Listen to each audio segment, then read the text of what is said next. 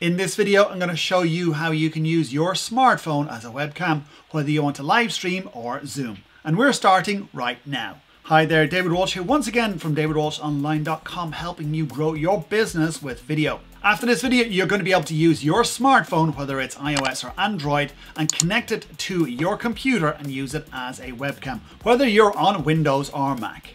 So the first thing we need to do is to go to the Google Play Store or the App Store for iOS.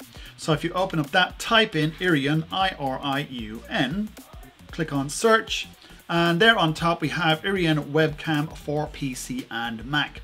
Download that, pop it on your phone. Once you have it, click on open. Now the beauty about this app is that it allows you to use both your front-facing and back-facing cameras without paying a penny. This is 100% completely free. So this is why I like this. So if you have zero budget, you can still afford this. You can see there's an error on the phone screen. What we need to do now is that we need to download the software for our computer, whether you're on Windows or Mac, install it, then it will connect via the Wi-Fi, and then we'll have a working webcam using your phone. Okay, so we go to iriun.com or Iriun, whichever way you want to pronounce it.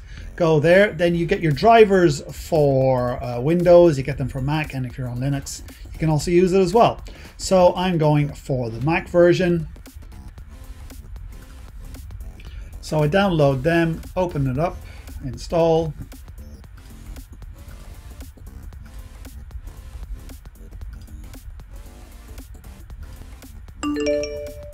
And I'm good to go. So I've got it installed now. I've got to open up Iriun. So it's looking for my phone over the internet. Once it's connected, the error comes off the phone.